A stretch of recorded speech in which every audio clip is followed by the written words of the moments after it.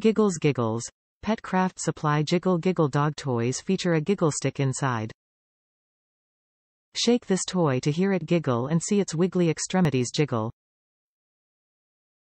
Instead of typical high-pitched squeaky dog toys, try a softer and gentler giggling dog toy that is easy on the ear.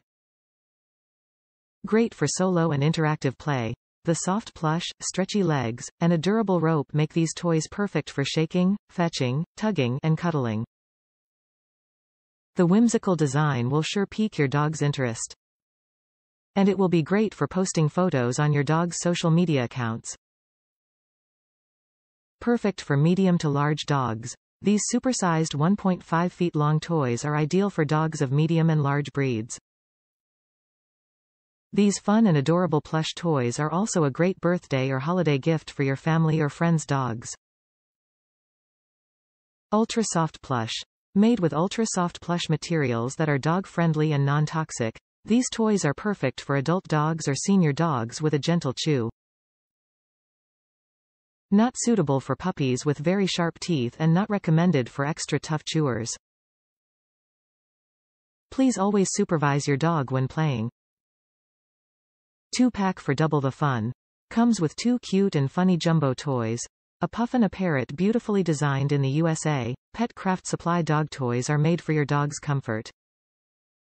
These toys will sure keep your fur baby entertained for hours. Pet craft promise. If your pet isn't totally happy with the product, please contact our team of caring pet lovers to help you.